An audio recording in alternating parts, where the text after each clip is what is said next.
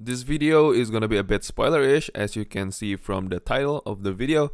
It says leaks, so if you don't want to be spoiled, I'll provide the link to just the patch from the official website. So this is everything we know so far for 1.1, and I'll provide a bit of a screenshot and some leaks of the animation for Jin-Si and Chang-Li. So first of all, we know that it is going to be released on June 28th.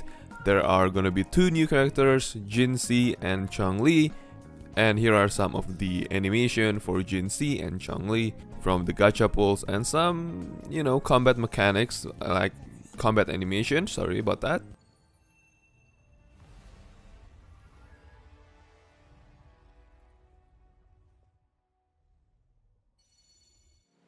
Bask in starlight.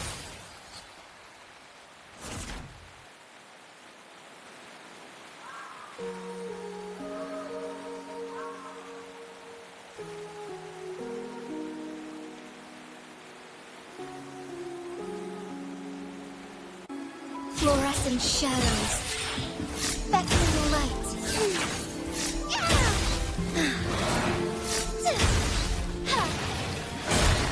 Beckoning light. Huh?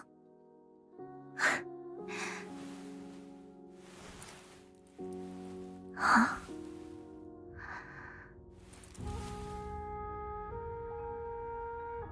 Hmm.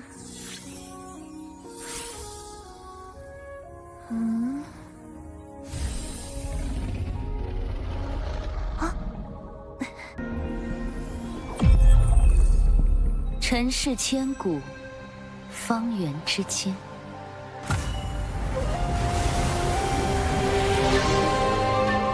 与你棋逢对手，是。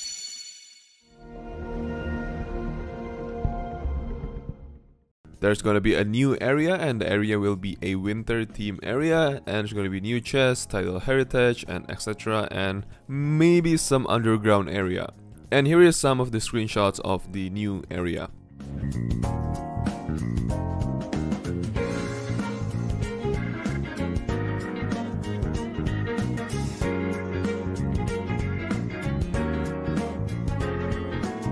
Obviously, there's going to be new story, the main story and the story with Chang-Li, which is like a companion quest story, same as the quest with Ji-yeon and Yin-Lin. And there's going to be a lot, man, a lot of event. So there's going to be a new boss rush event and a 7 days login event. We will get 5 Lustrous Tide and 5 Radiant Tide. So we're gonna get some more freebies, which is always nice. And there's gonna be a lot more as far as I know, but I don't really know about the details. The event from Mount Farmanent, I forgot the name, sorry about that. Now, because of the new area and whatnot, there's gonna be a new boss or echoes. The new boss will be like something like a dragon. See, and there's gonna be more varieties of the smaller mobs.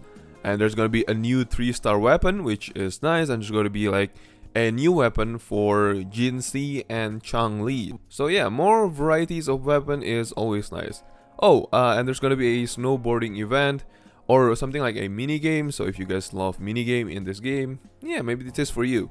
But yeah, for me, not so much. So that is everything confirmed that is going to be in patch 1.1. But some leaks, they're saying that there's gonna be an Electro Rover, the next rover, because the first one is Spectro Rover, right?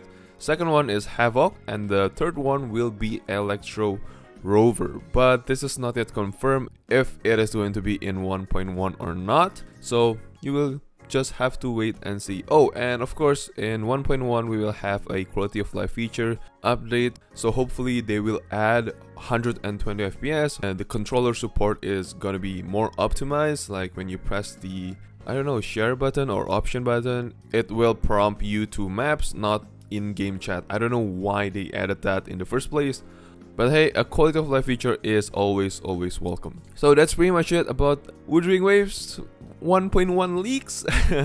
So hopefully you guys enjoyed this, and hopefully I didn't miss something big or major, but if I did miss something, let me know. So thank you guys so much for watching this video. Hope you guys enjoyed it, and I'll see you guys again on the next one. Bye guys.